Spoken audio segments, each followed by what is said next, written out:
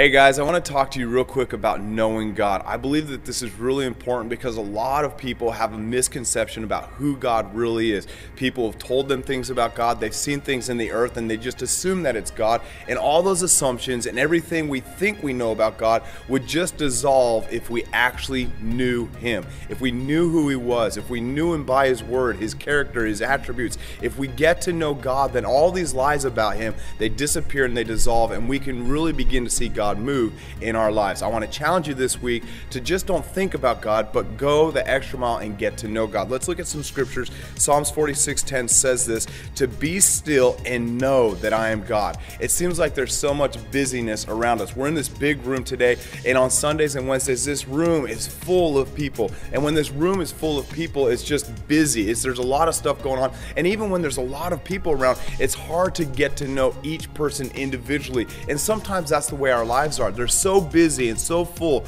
of all this stuff. They're full of people and full of work and full of school and full of extracurricular activities, sports and TV and Xbox and family and friends. And there's so much stuff in our lives, and it's so busy we don't actually take the time that we need to get to know God. This is why the scriptures tell us to be still.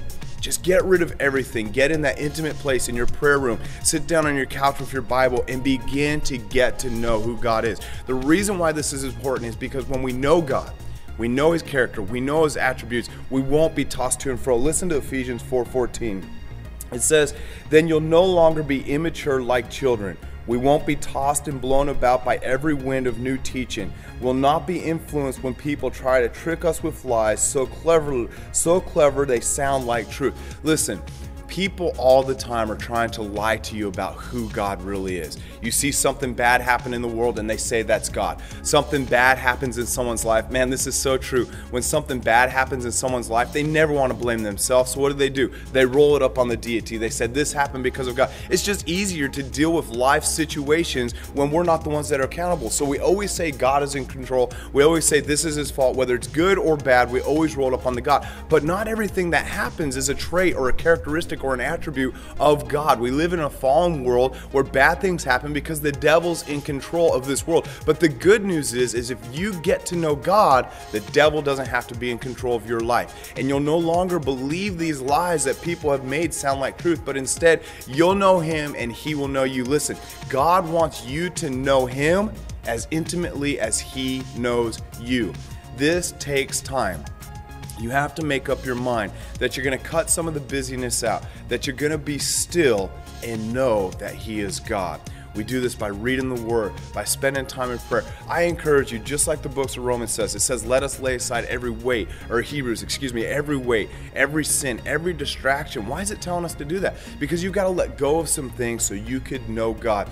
I'm telling you the truth. There's a time that is coming that we're going to have to know God in a very intimate way.